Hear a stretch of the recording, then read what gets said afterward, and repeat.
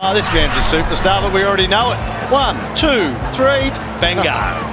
Sexton, Hamlet again. And found another gear then. Sends a long one home. And gets the crowd up on their feet.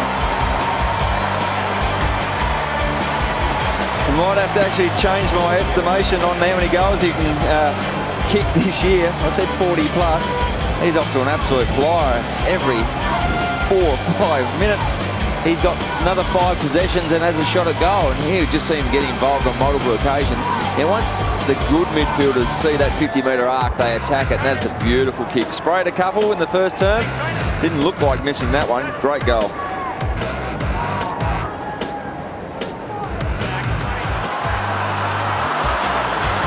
Great from Sheridan, he was being tackled, and now the Suns, they can open it up right through the middle. Hall for Martin, he's got some numbers. The kick long to a one-on-one. Dawson out of position. Lynch too strong. He looks to start, Tom Lynch, doesn't he? He's getting a bit of separation from Zach Dawson, which is creating issues for the defender in terms of watching the footy, watching where his man is, getting the right body position. In actual fact, Dawson went back pretty hard there, but he just stood his ground firmly, Tom Lynch, and then reasserted front position, took a strong mark, and should kick his 5th. 4 goals for the superstar from the Gold Coast Suns. No problems from there, and a handy steadier for the Gold Coast.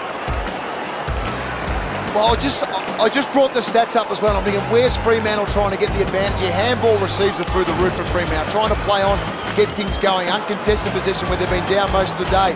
They're up in that. But that's where Gold Coast here would please Rodney Eade, the fact that this opportunity going forward, only their 3rd one for this quarter, they get a score to steady. And it's a really important score as well, where Fremantle were coming extremely hard.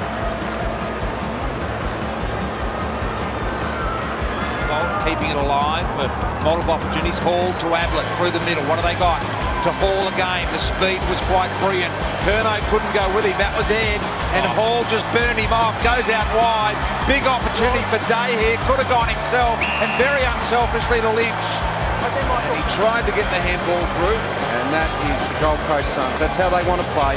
Quick link-up handballs off half-back here. We see Ablett. See, that handball was spot on, didn't it? Yeah, all 3 of those handballs were perfect. Fast footy through the middle, and that is just a great passage of play. It's exciting play. So here is Lynch at the end of all that with a kick from 15 metres out. Not a lot of angle about it. Goes in and he kicks his 2nd goal. Brilliant stuff from Gold Coast. Across the face, and Saab should cut it down. Good pick-up on the move. They'll launch from here. Superb. And away. That is scintillating. Boomer says, give me the hand, boys. I'm 38 years of age. Defensive North Melbourne is the chase from Harvey, but we'll applaud the run from Saad. Have a look at him. Both players going flat out. He wants him, but he's just thinking, any danger of someone coming at me. Just someone. This might be about to change. Griffin. Again, they were reaching him past Stephen May.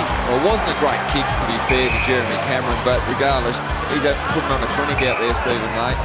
Garlett puts it low. The dash is on out of defence again. Right to the wing to Lynch. He got Tomlinson where he wanted him, and he can kick it for Peter Wright. And this will really sting the Giants. Gee, that's clever play, isn't it? When they get a bit of space, they know what to do. I thought Archie was really good in the build-up there. Good kick to the advantage of Tom Lynch. And he plays on regularly.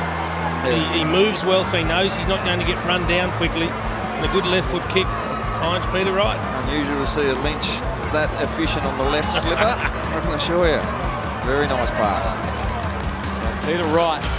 Best kick I've seen over 200 centimetres, this man. Should fix him. Doesn't say a lot. Straight through the middle, and it's still game on here at Metricon.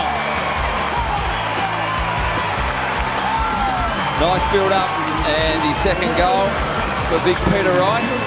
But the lead-up work was very good, and once again, it was Tom Lynch working back and taking a good mark against Thompson. Just edged him under the ball, just enough, dropped back off, and then identified that Wright was deep. All he had to do is get it out in front of Wright because he had too much size and space really for Pete Shaw. He was never going to miss from there.